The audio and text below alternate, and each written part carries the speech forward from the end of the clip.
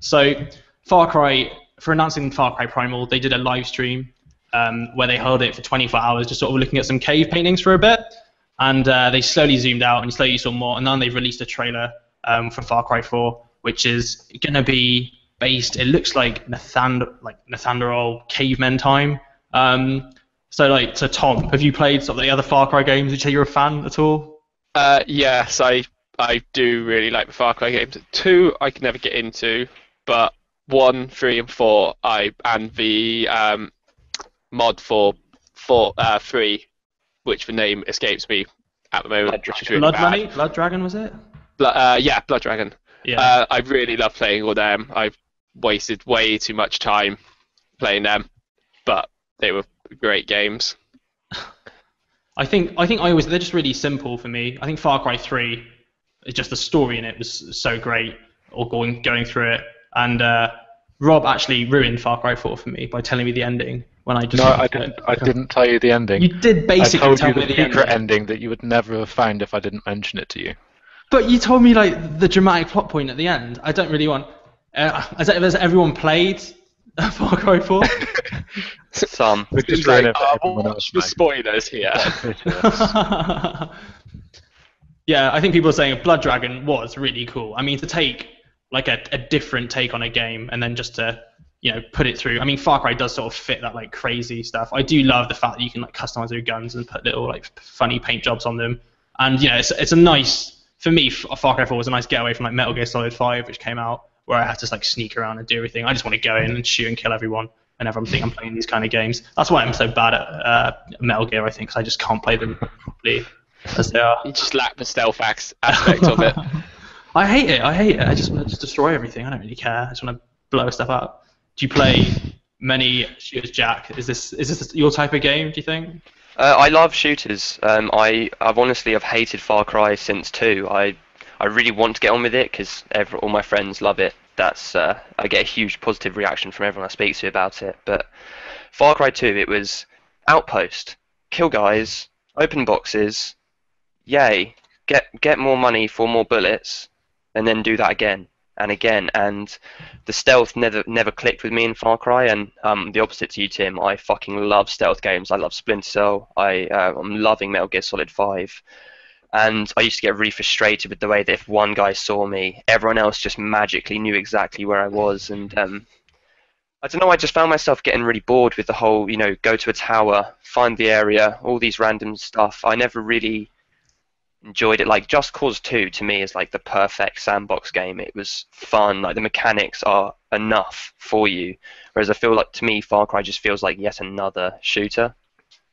I guess there is the Ubisoft model now where we've got Assassin's Creed where you climb towers and look at stuff. You've got like Far Cry, which is basically Assassin's Creed with guns, arguably. I think it is a bit. I love both games, to be honest. And I don't know. I think with Far Cry and Assassin's Creed now, it's got to the point where you just completely know what you're getting with each game. And I don't know why. I don't know how they've done it, but I've played almost every Assassin's Creed game coming out. I mean, the difference between Black Flag and Rogue was nothing apart from the story, I think, and there was maybe a few different upgrades. Like they don't. It's almost like Ubisoft has sort of given up now in trying. They become what Nintendo were, or what Nintendo are a bit as well now, where they're not really trying to push the boat out. They sort of know what works, and I think it'd be better, if you want to take sort of more risks, maybe do some more IPs. And Assassin's Creed came out for the first time. It was something sort of revolutionary new, and I don't know whether innovation is like stifled now in sort of the AAA market, but we definitely aren't seeing. I don't think we're seeing as much innovation from the big players as we are, at all from sort of the indie scene. I mean, Rob, I know you play quite a few sort of indie games. Do you think there's sort of less innovation now from the big publishers? And what, is there some that are pushing I forward? imagine they still have the innovation, but I think they're doing what Nintendo do, and they're playing it safe. If they know that millions of people now enjoy having a map and a tower, and they like climbing the tower and then jumping off the tower, and that makes their fans happy, then they're going to keep doing that every game, because they're only losing a few people who go, this is the same boring game as last time, whereas they're still keeping those millions of people going, I love towers.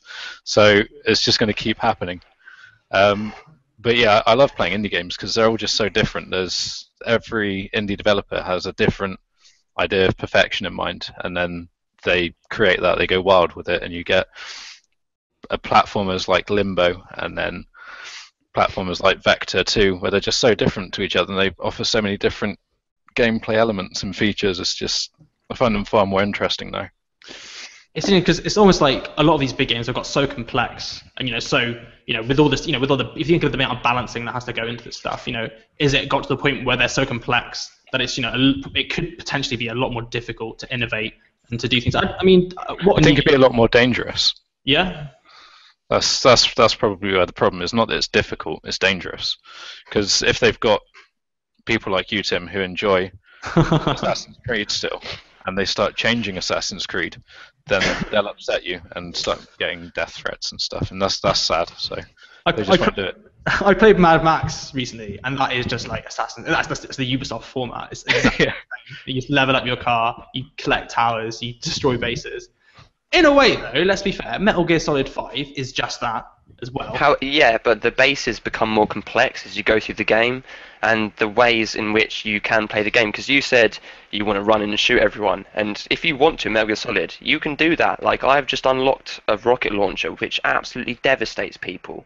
I can go in with like non-lethal shotguns or sniper rifles that are lethal. You can do whatever you want, and it really feels like you're actually a part of that world. Like, I choose my loadout, I drop in, I like look at the camp, I'm like, oh, what's going on down there. I get to the camp and there's all these hidden thoroughfares through it, hidden pathways, little tunnels, and you just don't really get that. Like in Mad Max, there's like one little yellow painted crack in a wall that you can sneak through to get past the base defenses, which were half of the fun of that section anyway, was driving around and smashing those towers.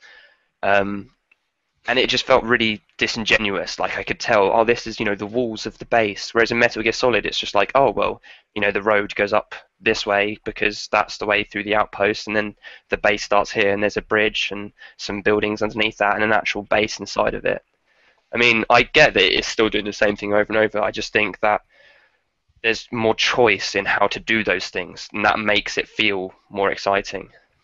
I think with Metal Gear Solid 5, obviously there's the departure of was it Hideo, who designed the game sort of halfway through, and there was some sort of falling out there. And for me, with Metal Gear Solid, it was almost like, there's no story to go. I think maybe I didn't get too far in. I think I'm on about mission 10 or 11 now. But there really seems to be sort of a lack of story at this point where I am. I've done like 4 or 5 missions where I just feel I have no context of what I'm doing. I find it really hard to sort of get involved in a bit. I think the problem is that it's such a huge game, and no one, like, I had no idea. When I started playing it, I got to mission 10 and I thought, yeah, I'm making some decent progress, and I asked one of my friends and he said, oh, there's about 50 missions, and I thought, oh, okay.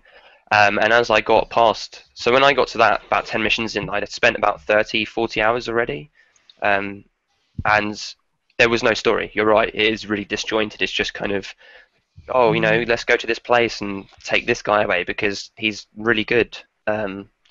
But then you get on and it does start bringing in all the plot lines that are being followed from Metal Gear Solid 3, Ground Zeroes, and Peace Walker. And obviously that's another problem with the series, is it is so complex, so you may have just been lost because you haven't followed all of this nonsense that's followed before.